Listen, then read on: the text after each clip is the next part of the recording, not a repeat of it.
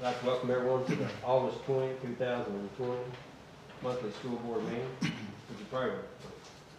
Dear gracious Heavenly Father, we're thankful for all that you do for us each and every day. Thank you for all of our wonderful kids, and Lord, we pray that you'll guide and direct us tonight. We'll be good stewards over all that we're in charge over, and we pray that you'll give us the guidance and directions that we need to take. And we ask you to keep your hand upon all of our kids, all those that may be traveling, all of our teachers and principals and administrators. Lord, we just ask your blessing down upon them, and we ask you to help us tonight, and Lord, let us always be thankful for all that you do. In Jesus' name we pray. Amen. Amen. Ohio County Schools provide students with the skills, knowledge, and support to achieve excellence and become lifelong learners. All right, you have your agenda in front of you. If there's anything you want to add or pull off to discuss, now be the time. If not, I need a motion to approve the agenda. I'll make the motion. All right, we have a motion. I'll second. Have a second. All in favor? Motion carries. We have no recognitions, no presentation. No, sir. I have recognition, but I was just going to do that under my report. All right. Do we have any requests to speak? There are none. All right. Board members have anything? All right. Mr. Superintendent. All right, I'll begin with the recognition that I have this evening. You all have seen that it's been a busy summer as far as even administration goes, with Ms. Porter going to the high school, and then Mr. McConnell becoming the principal at Fordsville, and Mr. Sawwester leaving the Area Tech Center to go be the principal at Wayland. And so that leads us tonight with our new principal at the Area Tech Center. I mentioned his name last month, but he was unable to be here. So tonight we have with us Mr. Alex Emery. He is the new principal at the Ohio County Area Tech Center. I asked him to come tonight just so you could lay eyes on him, but I think everyone up here knows Alex. He's been with us as a teacher for several years. Helped coach basketball program for some of those years. Then has been most recently our athletic director there at Ohio County High School. And he's still going to be kind of an associate AD and still help with some of those capacities with some of those events.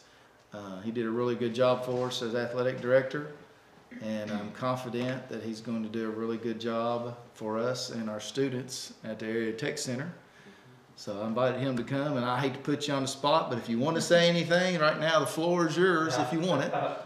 Kind of awkward. I got people behind me and in front of me. I just want to say thank you guys for everything that you've done. I know it's been a challenging summer, spring.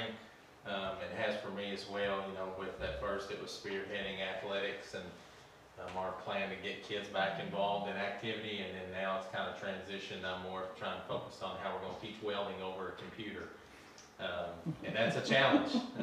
But I wanted to pass along to you. I know you're getting questions. I've been getting a bunch of questions. I've been on the phone all day with parents who don't want their kids doing Google Classroom and Odyssey-ware, and so they're trying to pull kids out of vocational classes, which we can't really afford to have that happen. So we do have curriculum that is very similar to Odyssey-ware from the state for all of our programs. So they're kind of different things. One is today's class, one's called Tooling U, and basically it works the same way. Those kids can work on their own on curriculum for automotive, welding, machine tools. So if you get questions about that, please encourage those parents to call us and talk to us about it and let me talk them through it.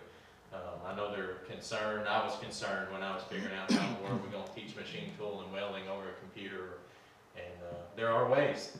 It's obviously not exactly how we want to do it or how you guys would like to see it done, but there are ways we can accomplish that. And so if you have phone calls from parents, relay that message or send it to me and let me talk to them. But again, I want to thank you all for everything that you've done for me and everything you've done for our students and for our community. I know you're making tough decisions and you're in bad spots, because I've been in those tough decisions and those bad spots too. So just keep on plugging on, and if I can help you, I'll be glad to do so. And thanks for having me here tonight.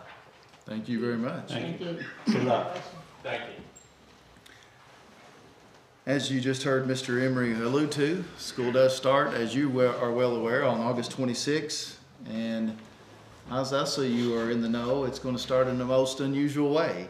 with remote learning, and that is certainly going to be a challenge that is new to all of us. We've had a lot of PDs in the last several days. We have teachers, some are already well versed in Google Classroom and had it down and are ready to go. But we have had many teachers learning new things in the last few days, but they are learning and have done well in all the PDs and are looking forward to at least getting to teach again and hopefully being able to see some faces and some familiar faces even at that online.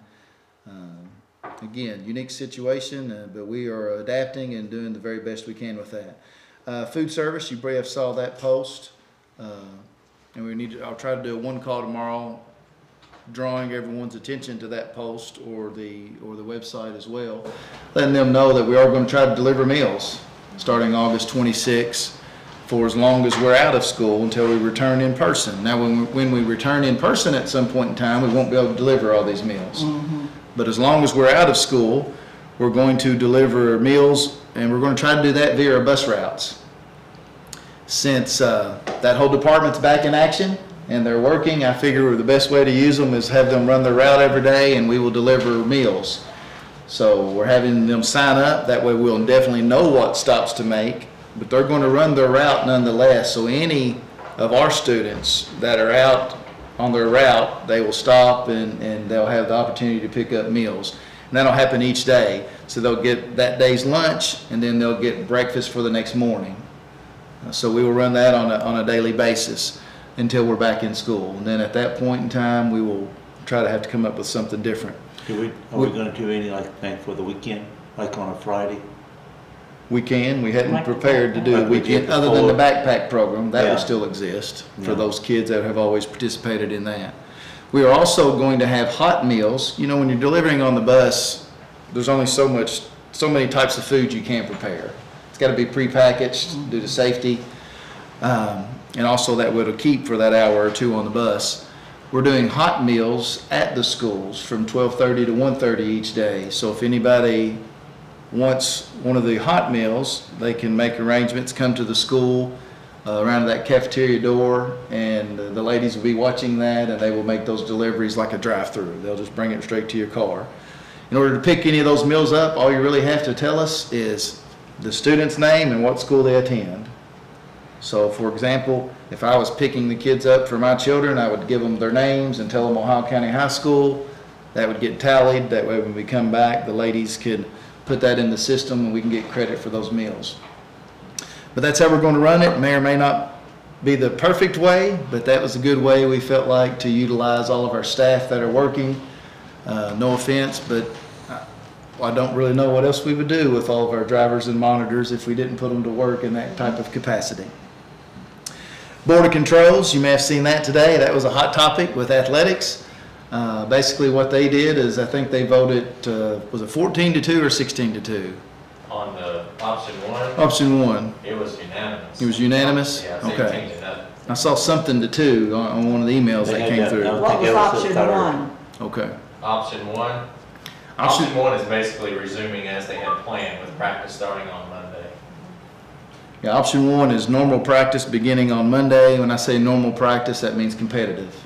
And then games would begin, I think, in that first week of September? Yeah, they're kind of staggered. Football would start September 11th would be our first football game. Soccer may start just a little bit before that. Cross country would start right a little before that as well. So And golf's already going. golf, well, actually, yeah, golf will be finished before too much longer. So But that was voted on today by the Board of Controls. They did certainly put that disclaimer in there at the end that pending the approval of the governor as well as the Department of Public Health. So at least if you're a sports fan, the vote went the way you wanted it today, but the rest of the story, as Paul Harvey says from time to time, is maybe yet to be determined. There may be some more to that story there. We'll know more, and I'll keep you informed if something was to change.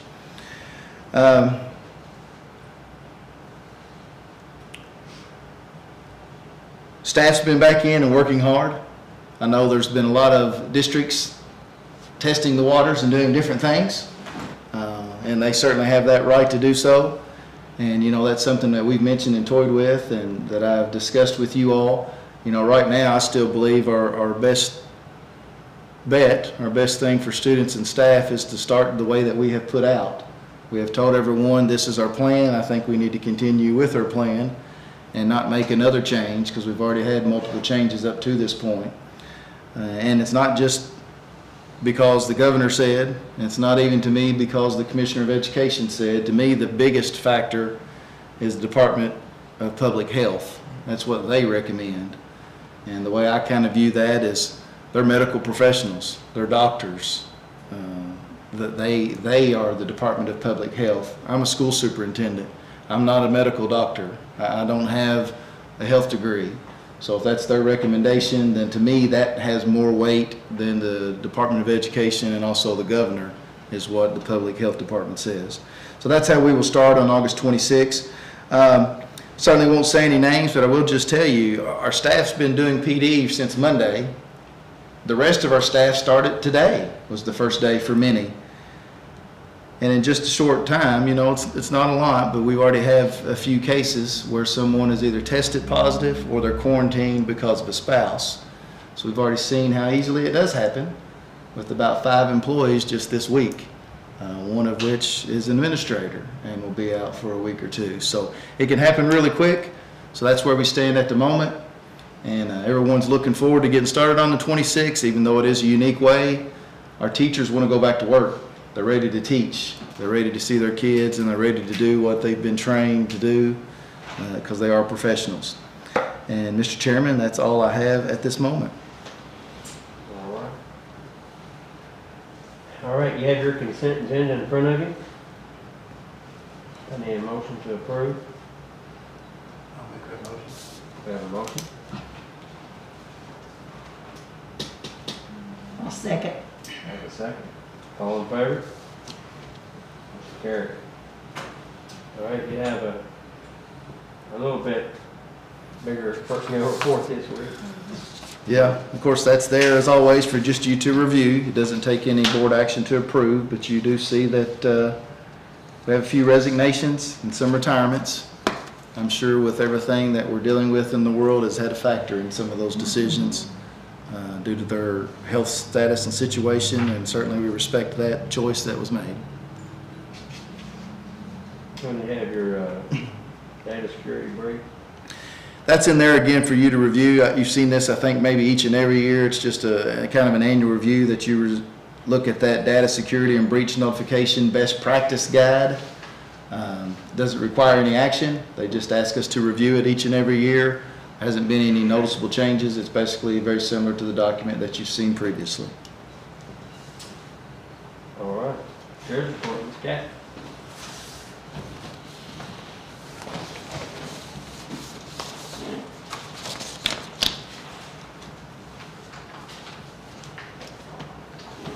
Of course, this is the report for the month of July. We started the month with a beginning balance on general ledger of $15,050,760.45. Total revenue of $3,395,311.76. Expenditures of $1,316,628.51. And the end of month balance is $17,129,443.70. Our Barrett investments had a market value of $2,244,518.30. On the bank side, our July began with $16,425,882.28. Total deposits of $3,130,474.70. Our SEEK allotment for the month of July was $1,553,128. And that building fund amount, it should say the first half payment instead of the second half. That was $554,333. State and federal grant proceeds, $437,346.91. And our capital outlay, first half of the annual payment, totaled $182,337. Motor vehicle tax collected by the revenue cabinet, $88,807.31. And Medicaid reimbursement, $16,518.49. Checks and other debits total $2,150,444.40, less our outstanding checks. And one reconciling item for a refund in transit brings us to a reconciled balance again of $17,129,443.70. Any questions about that? Thank you all. Thank you. All right, we need a motion to approve the treasurer's report. I'll make the motion. I'll second. All in favor? All right, approve the tax rate. All right, this is the annual thing that you do each August, where we look at the tax rate, and you should have those forms that were sent to you. And as always, you look, they give you the compensating rate.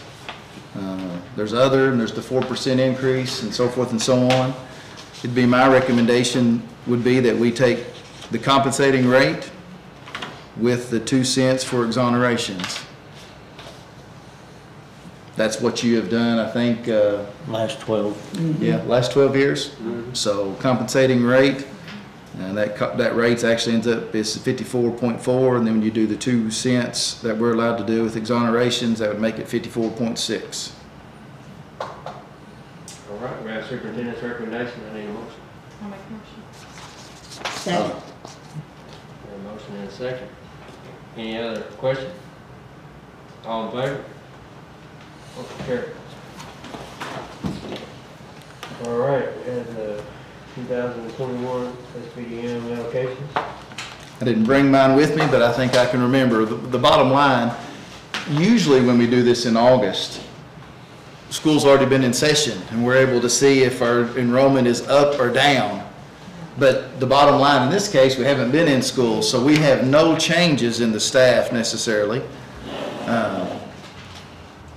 Is this the exact same document that we approved? Yeah. This is really, the whole top is the same document that you approved so for our May 1 allocation. So you approved this at our April board meeting. So the staff has not changed. We're going to make sure everybody has the same staff that we had planned for. We know we're not going to have a school necessarily that has more kids than we thought. At this point in time, if and when we're able to be in the buildings, we're probably going to have fewer kids, obviously, than what we were expecting. What is updated on here would be the money part. As you scroll down, Ms. Meredith did update that with the new figures, and so that's the only change that would be on this report from April. So, be my recommendation to approve the report as presented. All right, we have a superintendent's recommendation on the. I'll make the motion. All right, we have a I'll motion second. and a second. All in favor? When school starts back, if there is need to be a special set of requests, and we are looking at that. Yes. When we're able to be in the building, Yes. if there is a problem somewhere where they need help, I will bring that to your attention immediately. We won't let anybody be stuck on an island and in a bad situation. I don't think we're going to have to worry about that for this year, but if we do, I'll make sure it's brought to your attention immediately. All right. We need further construction documents approval for the auxiliary gym and training facility. Yes, and we have a couple of gentlemen from RBS here tonight. We have, of course, you all know Kyle Abney, but you may have not met one of the architects from RBS, and that is Mr. Jeremiah Hawkins, who is sitting right before us. And Jeremiah is also a graduate of Ohio County High School and lives and resides here in Ohio County. And so he and Kyle have been working on these projects together, and that's why you have both of them here this evening. So I will let them talk about this item.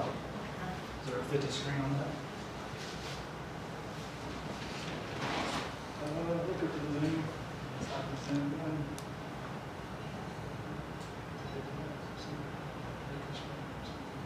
Look at the side of it. Actual side of this. Yeah.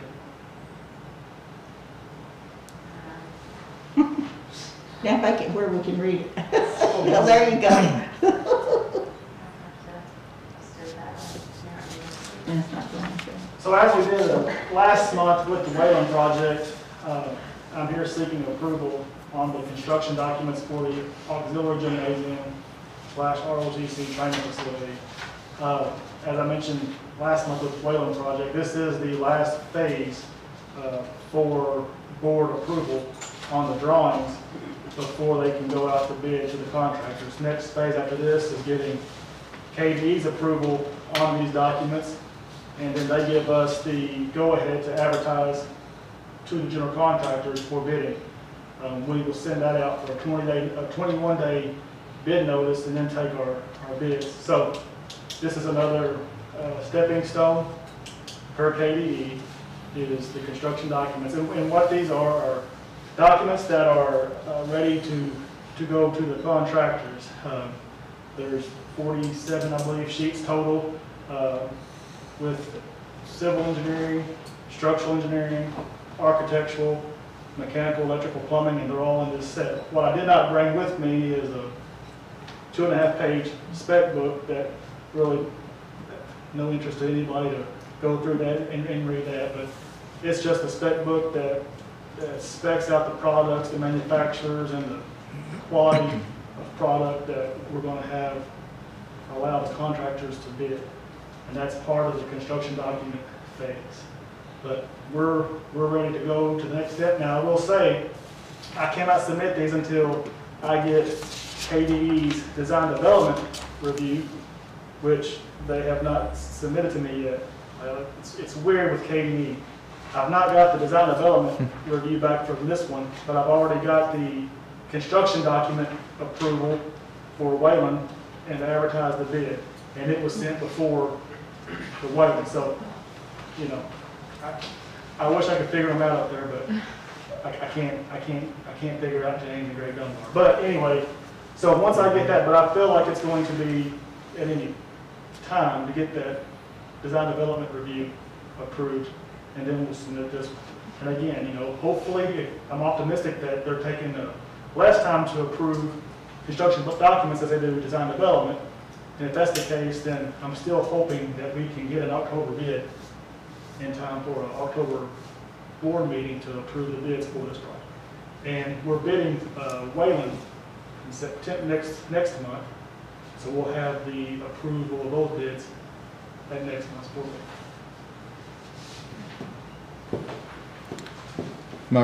Go ahead. No, go ahead.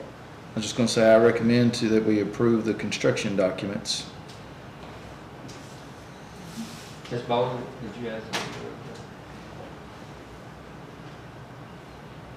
Not at this time.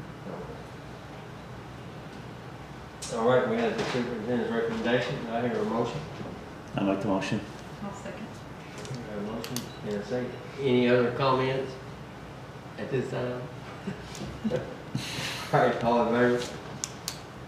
All opposed? Motion carried. All right. Approval of area technological center and addition and renovation. This will be those schematic drawings, and again, I'll turn it over to RBS. I think you have a copy in front of you, but I'll let them walk you through any of that and field any questions. You get a copy? Here you go, you take mine. I will say before Jeremiah starts, just remember on schematic approval, KD only looks for two things. That's a site plan on how the addition for the new building will fit on the site, in this case an addition, and a floor plan, not a detailed floor plan, just basically a space plan showing the spaces and the size of those and how they will function, and if it's a new construction or a new building, functions of a building, in this case an addition, so how it flows with the existing building. So with that, I'll turn it over to Jeremiah. I'll be pretty concise, but if you have any questions at any point, just let me know. So the main goals of the project, this kind of goes hand in hand with part of what's going on with the Wayland Alexander project. We're relocating the use of that old render building, which is going to put our alternative learning now at the ATC. And the best leg forward to get that done is We will involve an addition to the front of that ATC building. Some of the other items we're going to tackle in this project are renovating the current admin area. We're going to bring those spaces up to KDE regs, try to improve circulation a little bit. We'll also be addressing a number of MEP items, so HVAC, electrical, plumbing, obviously for the new addition, but as we move forward, we'll be looking at how much we can improve on what we have in the existing building as well. So that's going to potentially be a new system. Certainly look at our fixture counts, make sure we're progressing the building kind of equally towards our codes and regulation standards. And then we'll also be looking at a new roofing for the building as well, with a couple of smaller items as well. But we can move on to the next sheet here. Well, actually, forgive me. We'll stay here for a second. This is our site, which you're all very familiar with. On the left-hand side of the screen, we have the location of the auxiliary gym that you just approved the CDs for. And then the shape in blue is a rough estimate of what we're adding onto the front of that building. So now we can move to the next sheet here. And it's pretty straightforward. What you see in blue is essentially the addition that's going to be required to relocate that alternative learning program. Our classrooms, our offices, our admin area, our therapists' offices and rooms. And then what you see in orange is a renovation to the admin area, kind of reworking those offices, the storage spaces, again, getting ourselves up to the KDE regulations. And then in the remainder of the building, as we can and as budget will allow, we'll look at kind of minor finishes and ceilings potentially, as well as how we can incorporate our upgrade to the HVAC in the building. Over in the computer room there, is that a doorway coming off the hallway off the new addition? That is correct. So right now that space is not really used. So in the moving forward, we're looking at the possibility of using that classroom as a hybrid, part-time used by ATC, part-time used by Alternative Learning Center, to kind of make the best use out of what we already have. Takes away the number we have to add on to the front of the building. The alternative learning program uses that computer lab for part of their daily structure and schedule. So at one time we were looking at having another room, basically another classroom with the lab. But then after myself, Mr. Minton, and Mr. Emery all got together, we concurred that using that current space and making it the lab saves on creating another 750 square foot room. Well, that's just why I was just wondering. I didn't know if they would be able to. I was just wondering about that because of mingling with it being open. It would be locked. So the teacher would have to unlock it to allow them to go in. Because I knew we was going to have to keep the kids separated. And that's the reason I was wondering about that doorway going into that there off of that hallway. That's the reason I was wondering. It would remain locked and they would only go in there at their scheduled time. Okay. Otherwise, they would remain in the 4-classroom addition. Yes. Unless they went across the hall to the therapy room. Mm-hmm. I want to add a couple of things. So you'll see that there's a mechanical room here in the blue, part of the new addition. The reason why we put that there, because understand as schematics, we haven't yet got our engineers involved into the designs of the systems. But if you notice, the existing mechanical room, basically adjacent to the orange and blue, so there to the left, so that currently is on an exterior wall. All of the utilities pretty much underground right now come from the high school in front of the ATC into that mechanical room. Okay, so we're going to have to do some rerouting because we're not going to build over them. Okay, so we're going to put new in and reroute those. So what I feel is going to happen is we can run our utilities to the mechanical room, and now we've got a straight shot directly across the ATC into the existing, so we can tie in anything that's existing there. Okay, so we've put that space as mechanical That'll be like a main mechanical we room get the coming engineers into the involved, other. they may say, well, you know, if we change, I think that's a current boiler system, you know, we may not need it. You know, so therefore they may say, we're fine, we got plenty of room, we don't have to be on an exterior wall. And we can get our utilities to, and so we can take that square footage off for the mechanical room. But we wanted to show it as basically, I feel pretty confident that we're gonna need that space. And also, when you talk about fixture count, we're talking about toilet fixtures. You know, lavatories, water closets, urinals. You know, we take the occupancy of a building and look at the plumbing code, and that tells you how many of each it has. Well, this building hasn't been touched since, I guess, the 70s late 70s when it was built. And it is So those fixture reflective of counts have that need, changed. that count. Yeah, so we don't have, and now we're adding more students to, and they don't look at it as, this is gonna be one facility in the agency. We now got one larger facility, you calculate those numbers together, and so we're adding bathrooms to the ATC, which is gonna help. I mean, that's, you don't, like we said, you don't want commingling of two, so it's only makes sense to have the bathroom here in the new addition. It's probably more than what's needed for that space, but it takes care of our fixture count for the whole space. And you're functioning with the fixture count you have now, so only more will help that. But you will see, we've had to encroach in that area there to the left, which is right now just a vacant area. And if we rework these bathrooms to get them up to ADA to get the fixture sizes we need, you're busting out concrete and putting in new piping, taking that space is not a substantial type of difference to go ahead and use that space and get the adequate size restrooms. Last, we talked about trying to get as much touch as we can in the existing finishes. What I think we should do would be advantageous to the board and for this project is to try to take alternate bids for finishes like that, because we can get a base bid to get what you see in blue and orange done. And then we can take alternate bids, which is basically line items for some of these upgrades, some of these finishes. Some of them wouldn't be advantageous to do. When you make that decision to do the HVAC system, that should probably be a base bid. The roof should be a base bid.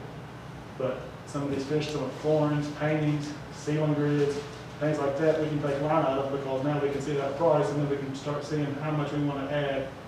If it falls within our budget, hopefully we can get all of them. But again, you put them all in one, you get a higher bid, the whole project bust, and now we're back at square one. Does allow us to know we can get the blue and the orange, and then we can work our way up from there. So is this all gonna have all new sprinkler system in it? Is that part of, with that on this? That's the plan, yes. We're dealing with a water pressure issue, but Yeah. there's a sprinkler pit existing about where you see that toilet room setting. I think me and Jeremiah figured out about 6 to 8 feet below that's a sprinkler pit, and those things is going to have to be removed. So feel confident we can upsize that if we have to take up that water pressure to be able to get the suppression to the building. So yes, that's in the plans. Okay. Which again is why you want to probably look at doing ceilings and grids, things like that, because all that, when you do HVAC, duct work and new sprinklers, all that's going to come out anyway. It's, you know, so we can either do, we can order this to have contractors put it back, or we can look at other avenues.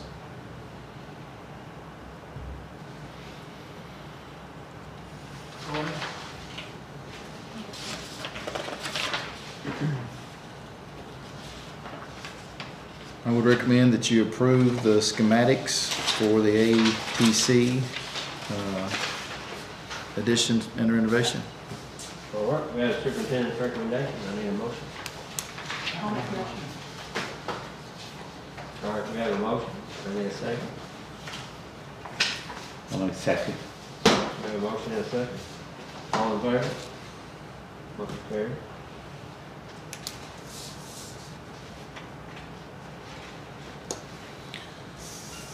All right, we got to improve the crowd prevention through environmental design. Yeah, this SEPTED, I think they're kind of calling it. This was something that was kind of new, I think even in RBS's experience, they haven't been asked to do this yet, but you may have heard us talk about this new system that everyone has to use there, that's involved with the Kentucky Department of Education, called Asset Planner. And we have to put every school in that system. We've got to put what type of floors, what type of windows, all of these things. And if you remember last year when RBS did our facility plan, we also paid them to go ahead and put all of those types of things in there. Well, there's another portion of Asset Planner that's called Space Planner, basically. And you have to label each room by number, say what the room is. It's a classroom or a resource room or workroom, whatever the case may be. But part of that is a series of surveys, and that's what this SEPTED is. So they approved the BG1 for this project with some contingencies that, hey, based upon you all will get this done and submit it to us, and it takes board approval. So that's what item 6 is. You have a survey, and Mr. Hoover worked diligently on that on Wednesday. And he went to Wayland, and not only did he have to give each room a number, he had to take a picture standing at the door of every classroom at Wayland Elementary, and then answer a survey. Is it still being used for its original intent? If it was built as a classroom, is it still a classroom? Or if it was built as a computer lab, is it still a lab, or did you convert it to a classroom? As well as answer some safety questions about, do they lock, so forth and so on. So that's just the results of his survey. We have to have that on file for approval before KDE will allow us to move forward with the Wayland project. It's with Wayland. So when I got the review back on the construction documents for Wayland, he said you can advertise, but it's contingent that I get board minutes showing that you have reviewed the SEPTED checklist, the board, with the board, and I get those board minutes. So again, we've never really had to do that, but if that's what they're asking for us now to do, then that's what we'll do. You got to do it on the other projects too? We were talking, yes, you won't have to do it for auxiliary gym, it's a new building. No, I'm talking about the, But the ATC, yes, I'm sure when it comes time for that, Bill, that's what we want his comments, So, He's got his camera ready.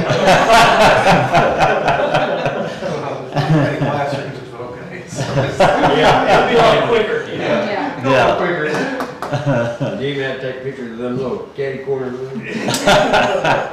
He actually did. Because he called and said, is this really a workroom or is it a storage room? They had a desk. Room closet. They were storage rooms. I said, those need to be called storage rooms. when it gets to ATC though, you probably want to crop out some of those classrooms that were referring to. Cheston, I may go with you on that. Might be a good idea. It'd be my recommendation that we approve that document as presented this evening. All right, we have I'll make a motion. We have a motion. Second. We have a second. All in favor? Carried. We have ready for closed session. Yes, sir, we do. Possible litigation. All right, I need a motion going into closed session for KRS 68.810. I'll make the motion. We have a motion, I need a second. I'll second. We have a second. All in favor? We are now in closed session.